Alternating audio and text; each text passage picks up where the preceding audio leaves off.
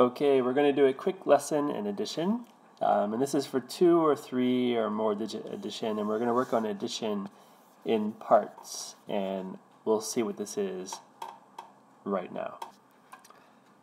So we'll start with 2 digits, and what we do for addition in parts is we're going to choose one number and keep it the same, and then we're going to break the other number into parts and add it part by part or bit by bit. So for this one, let's keep 54 the same. And we'll break 27 just into tens and ones. So 27 would be 20 and 7.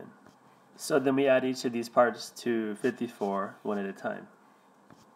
So I'll start with 54 plus 20, which is going to give me 74. Then I will add the 7, and that gives me 81. For the answer. But you can break apart the other number any way you want to. So I did tens and ones here, but I could have done it differently. And let me show you another example here. And what I'll show you next is, this is called a friendly number. And basically, I want to make a number that's easier to add. So I'm going to look at the number I'm keeping, 54. And the friendlier number would be like a multiple of 10 in this case. So I would like to get to 60. So I'm going to break 27.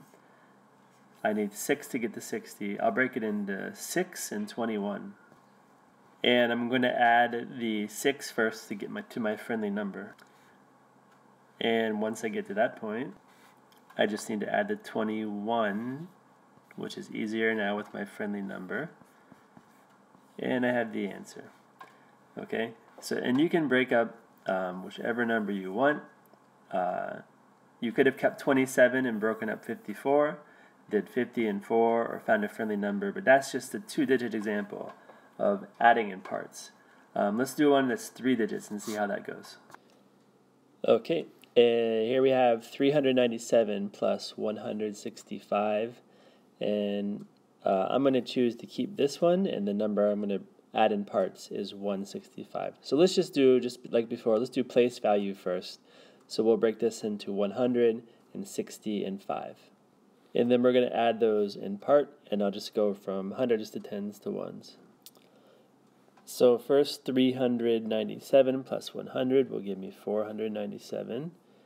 And you know what, actually, I think it'd be easier to add the 5 right now to get over 500, so I'm going to add the 5 first, and that will give me 502. And now adding the 65, or adding the 60 is the last bit, which will give me 562 for the answer. And you can see here are the 3 parts that I added, 100, 5, and 60. I broke it apart. But this is actually an example where friendly numbers, just like before, would actually be the best way to do this. So let's take the same 2 numbers and look at it, and I'm going to break 165 apart in a different way. Because what I see here is 397 is very close to a friendly number. It's almost at 400, a multiple of 100. So if I can just get it to 400, the rest of the addition will be easy. So I need 3 more to get there. So I'm going to break this into 3 and whatever's left, which is 162. So those 2 numbers together make 165, and now I'm going to add my 3 first, and the rest should be easy. So here's the first part, and this is how I get to the friendly number. Then I could break this into even smaller numbers or more parts, but I can do this much in my head. So just like before, the answer is going to be 562.